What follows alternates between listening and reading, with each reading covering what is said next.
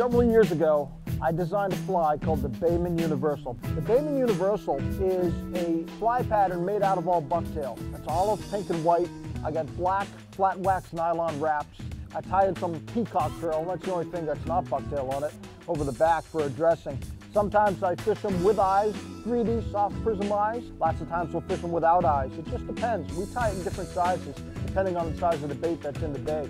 This pattern that I designed about 15, 20 years ago has been fished all over the world now for species that I never would have thought of fishing for with this fly pattern. It's just a utilitarian, very rugged, very durable fly, but it happens to match all the primary bait colors of the bass that we have in the bay. Olive, it's pink, and it's white. It has a little red gill underneath.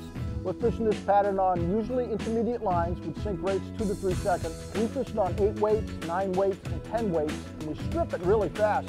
When we lay it out in the water, snake our line out, we put it down, and our strip is a 30-inch strip, so it's about that long, and it's pretty rapid. So it's a fleeing bait fish. The fleeing bait fish, in my opinion, draws the most strikes most of the time. So if you could do a fleeing bait fish or give the illusion that the bait fish is injured, the bass are going to go after that bait fish instead of chasing the other bait fish because it's an easier prey. Another thing that we use on the bay for light tackle is rubber crankbaits. I'm very big on using rubber crankbaits for striped bass that are weighted. Yes! Look at the size of that guy. We fish a 4-inch in a pearl color or in a bunker color. I perfected a technique called the Baymen bounce.